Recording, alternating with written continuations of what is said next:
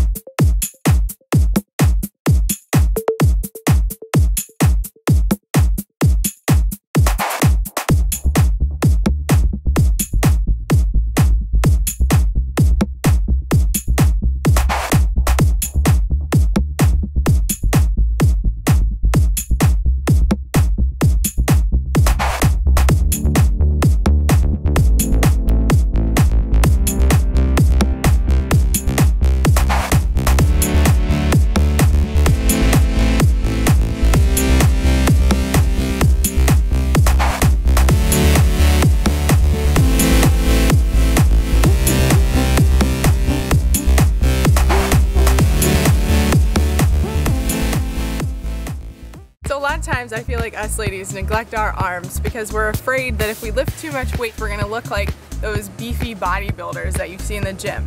What you do want is to have nice, lean, toned arms and shoulder muscles, because then it's gonna give your waist a slimmer look. Who doesn't want that? And of course, I have a postable quote for you this week. This is one of my favorites. If it's not fun, you're not doing it right. And it holds true for everything. If you're not doing things for fun, why are you doing them at all?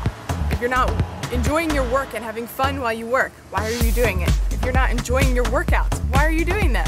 If you're doing anything that's not fun, why are you doing that? That's your choice.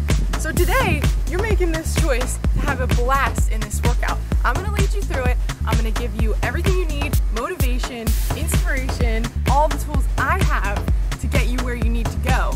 So all you need to do is just show up and decide to enjoy it. How easy is that? All right, on that note, time to do a little arm workout. You ready? Okay, to start off, grab your weights. I'm using 7 pounds. Use something that feels challenging for you. And we're gonna lift into a bicep curl and then up into a press.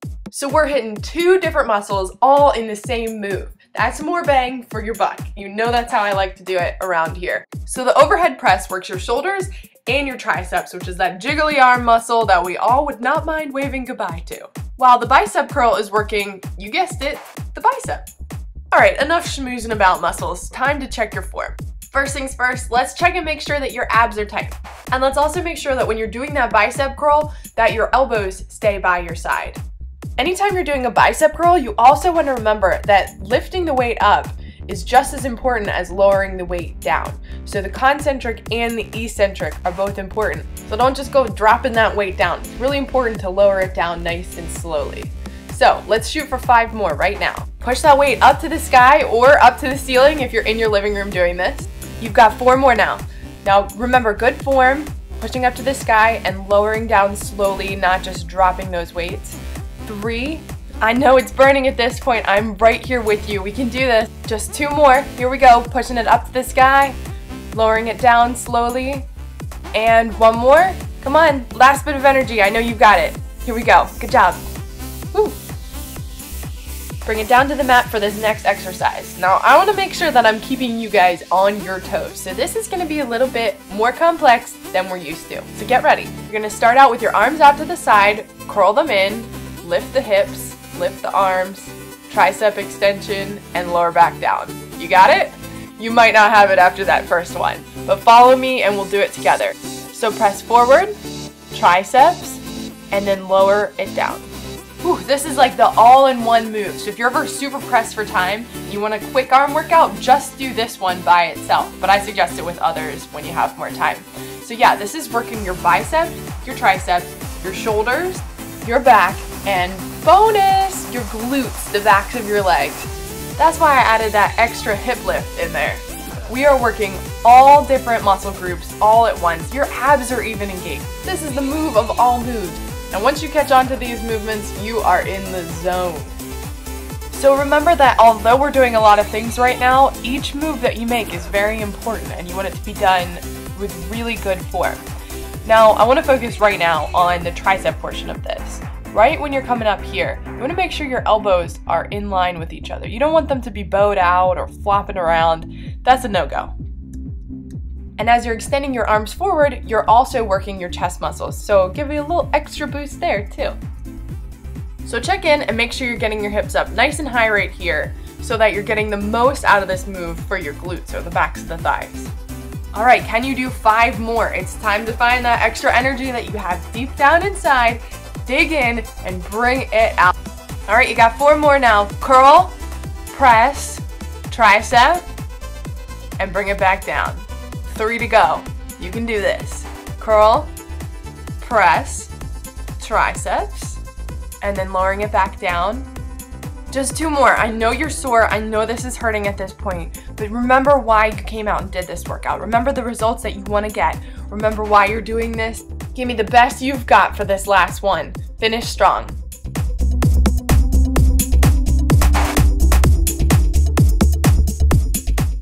Since we're lifting a lot of weights, I also want to make sure that you get your cardio up at this point. So come on down to the mat and we're going to do 30 seconds of mountain climbers.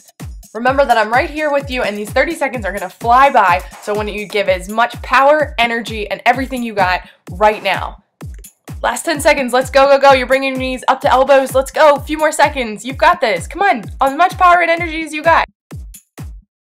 And for our last move, reach down and grab your weights again. These are going to be shoulder raises. So you're going to be lifting your arms straight out to the front and then out to the side. What this is going to do is work your shoulder muscles. Again, we've worked that muscle a lot in these exercises so far. So it's going to be really sore at this point, but this is a muscle that we want to work. When you're wearing a little summer dress or tank top, this is the muscle that you want to be nice and toned. So let's shoot for 5 more after this one. Here we go. 1, and out to the side. Good job. 2, and out to the side. You're burning, it's hurting, I know, I'm feeling it too. This is your 3rd one. Remember, only 2 left, and this is your last exercise. So 1 more after this, and here we go, last one, best one you got. Out to the side, and you're done. Nice work. Good job on that workout. Giving a little air high five right there. Did you give this workout your all? Did you pleasantly surprise yourself with how much you could do? If you did, you deserve that little high five right there. That was intense and worth every minute. You came out and you showed up and you put in the work.